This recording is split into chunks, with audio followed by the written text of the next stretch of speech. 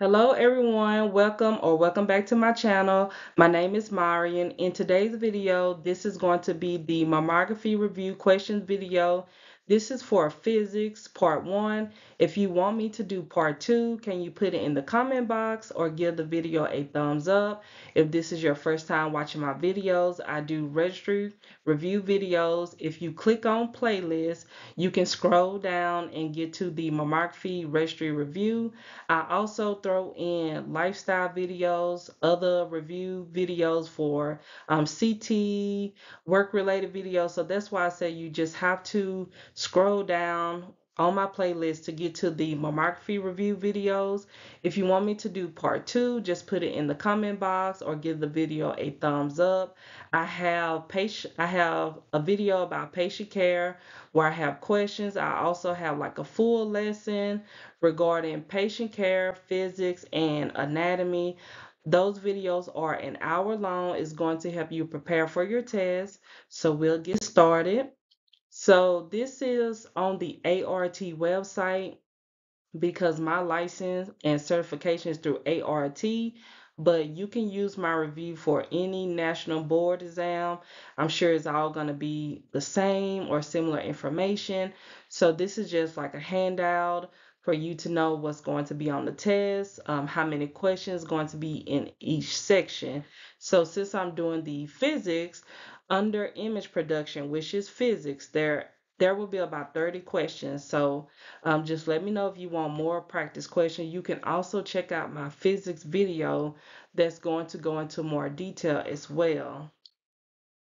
So what I like to do is I like to read the question, I like to read the answers, and then I like to give you the explanation. And that's because a lot of people who are watching my videos, they aren't sitting at the computer. A lot of people are, they're in their car, they're cleaning up, they're washing dishes, sometimes people have their phone down. So I like to read the question and answers. And so we'll start with question 1. The negative side of the X-ray tube is called the anode, the cathode, thermionic emission, or the circuit. I'll give you a few minutes to decide and then I'll tell you the answer.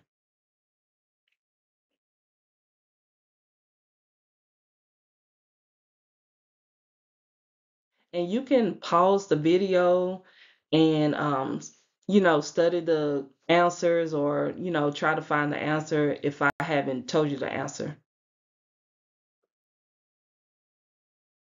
It's called the cathode. The cathode is considered the negative side of the X-ray tube. It has two parts. These two parts are called the filament and the focusing cup.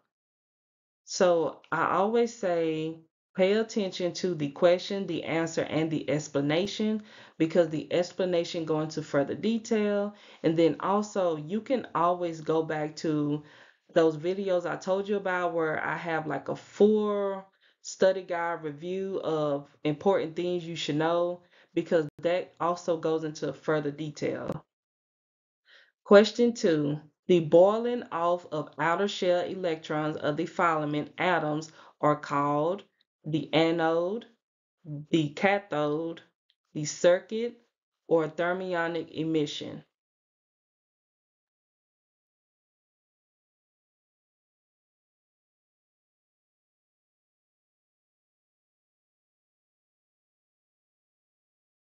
Thermionic emission. Thermionic emission is when electrons are released from a heated metal, which is typically a cathode filament, when it reaches a high temperature. Question 3. The positive side of the X-ray tube is called the anode, the cathode, the circuit, or the focal spot size.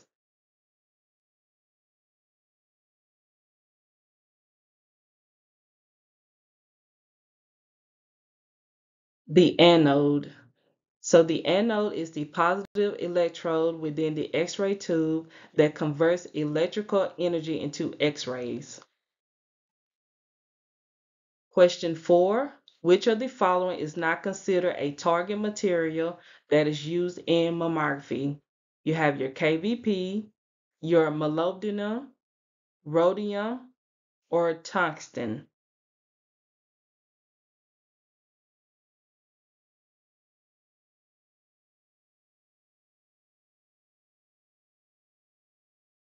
KVP. The target material that is used in mammography can be tungsten, rhodium, or molybdenum. And also, whenever you are in your clinical setting or working as a tech in mammo, pay attention to whenever you are taking the pictures. It has all of this information. It has your KVP range, your mass range. It has what target or what filter you are using whenever you are taking those x-rays. Question 5. A small thin area of the tube envelope that allows x-rays to exit the tube is called the x-ray tube window, filament, your mask, or protective housing.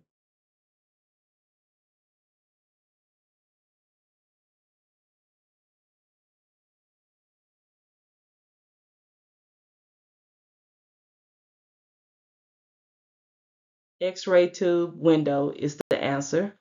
The X-ray tube window is a small part of the tube envelope that is made of low attenuation material, usually beryllium, which lets the desired imaging X-ray beam out of the tube.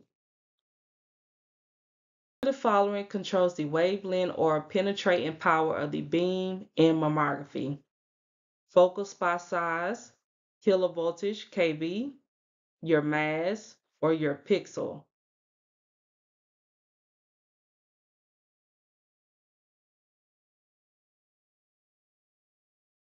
kV. Kilovoltage or kV controls the wavelength or the ability to penetrate the power of the beam. It determines the energy of the X-rays that is used to create the image. Question 8. What is the kVp range in mammography? 10 to 20 kVp, 20 to 40 kVp, 30 to 60 kVp, or 100 to 120 kVp?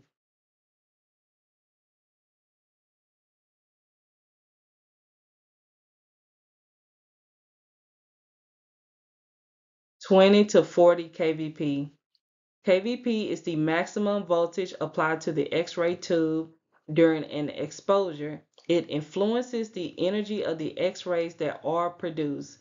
Therefore, the kVp range is 20 to 40 whenever you are taking those images, because it's going to be different for each patient, because of the breast size. Especially if you have AEC, then you're not really changing, your kVp range. I have seen techs go up or down on the kVp range if they are taking pictures of someone with breast implants, but for the most part, just pay attention to the kVp range whenever you have different patients, different breast thickness. Question 9. What should happen to the kV in mammography in order to penetrate dense breast tissue? Do you decrease the kV, increase the kV, no change, turn off the kV completely?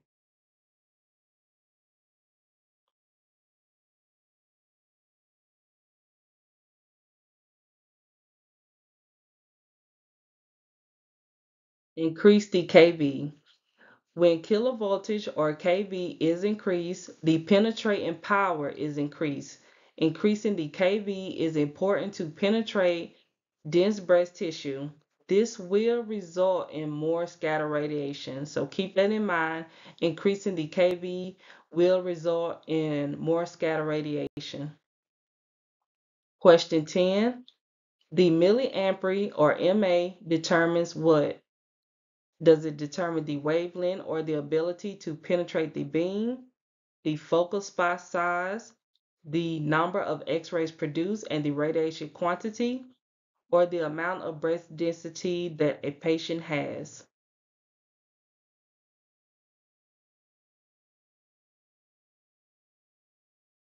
It determines the number of X-rays produced and the radiation quantity. So you have your mass. This is the total amount of radiation produced during an exposure. It impacts the number of X-rays that are produced and determines radiographic density or the darkness on the final mammogram image. Question 11. Why should the mass be kept low in mammography? Is it to penetrate the breast tissue, to increase radiation dose to the patient, to reduce radiation dose to the patient, or to reduce breast thickness uniformly to the patient?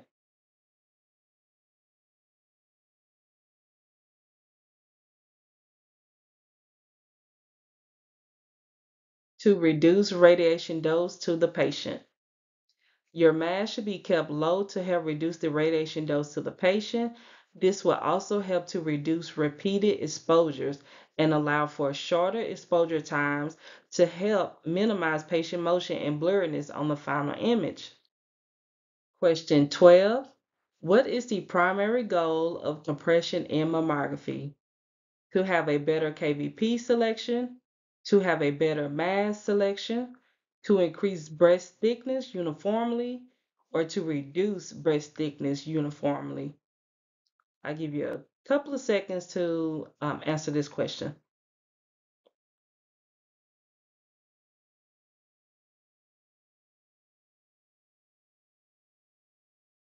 To reduce breast thickness uniformly. So the primary goal of compression in mammography is to reduce the breast thickness. This is going to make it more uniform. This will also help the patient radiation dose to decrease because it is decreasing the scatter radiation. Therefore, it will provide an image with greater contrast. Question 13. The maximum force of compression under automatic compression should not exceed how many pounds? 25 pounds, 30 pounds, 45 pounds, or 50 pounds?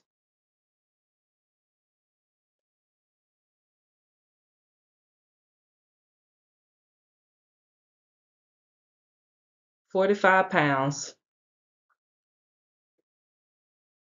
Question 14. The minimum force of compression under automatic compression should be at least how many pounds?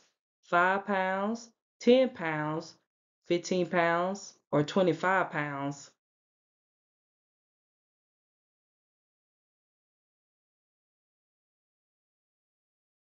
25 pounds. Okay, we're almost done. This is the last question. Question 15.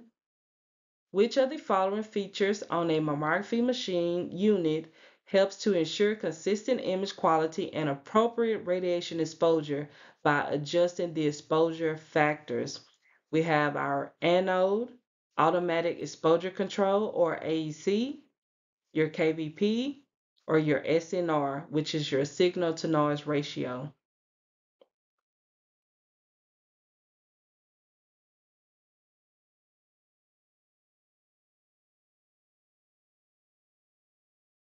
Your AEC. So pay attention to your parameters whenever you're going and you're selecting your patient and you see, your different settings. Pay attention to the mammography computer screen because you're going to have your KVP, your mass is going to say AEC. It's going to have if you want AEC turned off for whatever reason, but most facilities have AEC on.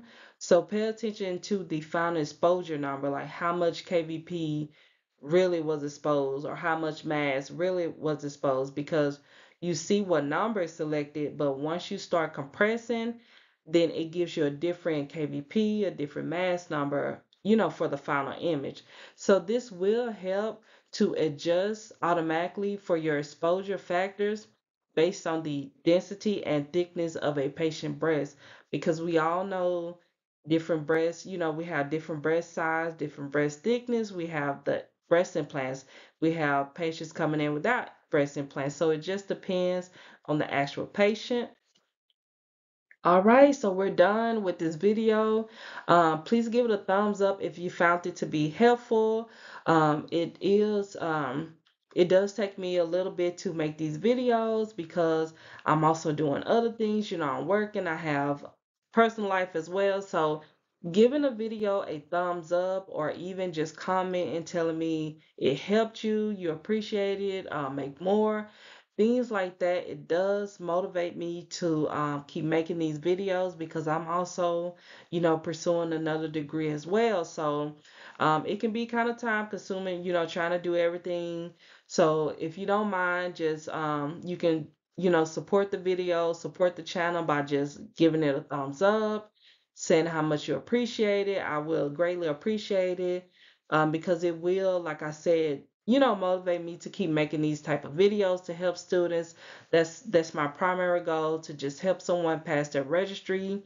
So just pay attention to the description box. Sometimes I ask, if I forget to ask you questions in this video, sometimes I ask questions in the description box, just to have, to have everyone interacting, sharing their ideas, sharing their thoughts, sharing their experiences. We're all going to have different experiences. So anyway, I hope you enjoyed this video. Please give it a thumbs up if you found it to be helpful. You can also hit the subscribe button if you would like more videos. But other than that, that's it. Let me know if you want more review questions. All right. Bye.